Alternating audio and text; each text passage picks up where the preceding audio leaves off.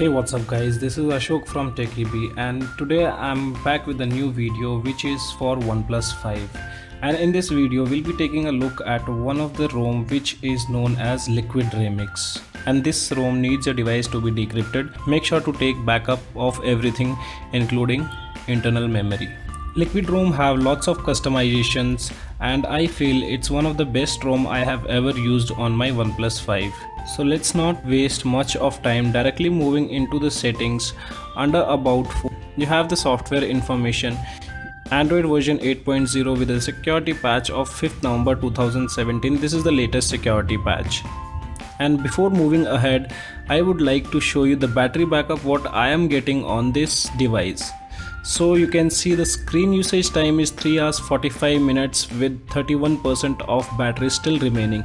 This is the second cycle which I'm showing you, and the first cycle I'll show you the same sats. I got 2 hours 52 minutes of battery backup with 11% of battery remaining. And in this I have only used 4G services. I did not use Wi-Fi in my first cycle. And one more good thing about this ROM is it comes pre-installed with Oneplus camera. In this camera everything is working fine including video recording, but you don't have depth effect in this camera. And now we'll take a look at the customizations options available on this ROM. As you go inside the settings, you will find an option of Liquid Launch. Under this you have tons of things to customize like buttons, gesture, lock screen, miscellaneous and many more. I won't be covering all of the things as there are too many options, so I'll just cover few things which I always like to have on every ROM. So first, going inside buttons, you have volume rocker options, which I always use is volume key answer, and the second option is volume rocker wake. Then we have gestures available here, under which you have AOSP gestures, that is jump to camera. So if you enable this, and whenever your device is locked, you just have to double tap the power button to enable camera.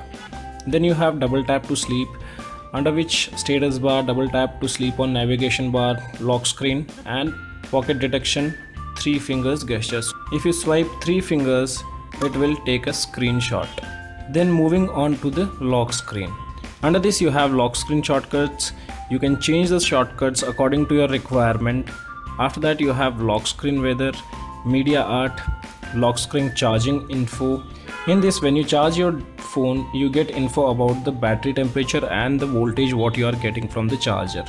Then we also have miscellaneous available here, in which you have alarm blocker, wake lock blocker, MTP instead of charging. So if you enable this, and whenever you connect your device instead of charging, it will connect to media transfer. And you also have an option to wake up on charge. Then you have navigation bar customizations. Here you can add extra buttons in this. So this, I wanted to do a complete video on this, how can you customize your navigation bar. That I'll come up with a video very soon. After that you have notifications, which includes head up notification, battery light, notification light, and you also get few options of in-call vibrations. Then you have power menu, which have few options of power restart, advanced restart, screenshot, screen record, flashlight, settings, lockdown. Next, moving on to quick settings. So here you have brightness slider, brightness icon, smart pull down, dark system UI style, which requires reboot, and this is the main part which I like it over here. So here you can set a custom header image like how I have set it here. You can see the image available on my status bar. So you have few pre-installed images available, and here you can also adjust the image shadow. And after that you have few options of recents panel and status bar.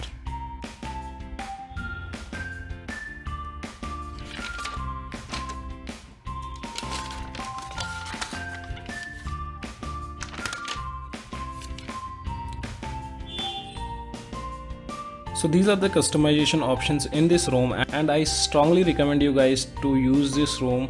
If you love using custom ROMs, then you should give a try on this ROM. It's one of the stable ROM what I have found till now. I did not get any kind of bugs or anything like that, as I've been using it from past 2 days. and things like Volt services, and there is no network drop in this ROM. Volt services are working great without any kind of issues, and you also don't have any delay on fingerprint, which is lightning fast as stock OS. So now let's move to the installation process. To install this ROM, you need to have few things. One is the ROM file, second one is the Google app package, and one more thing what you need is the Bluespark Recovery. Do not use TWRP Recovery, I don't recommend that. So once you have installed the TWRP Recovery, boot your device to recovery. After your device boots to recovery, go to wipe, advanced wipe, select everything, just exclude internal memory as you'll have the ROM file available in this. Swipe to wipe, and once it is done, go back, go to install, locate the file, install the ROM. Along with that, flash the Google app package.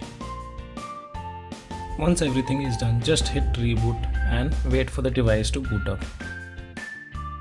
And once your device boots up, you'll have few errors like this. So do not worry about it, just reboot your device once more and everything should work perfect. You can complete the initial setup and start using the ROM. So guys, as of now that's all in this video. Hope you like the video. If you like the video, do not forget to press the thumbs up button, and if you are new to my channel, do subscribe it. Thanks for watching. Have a great day.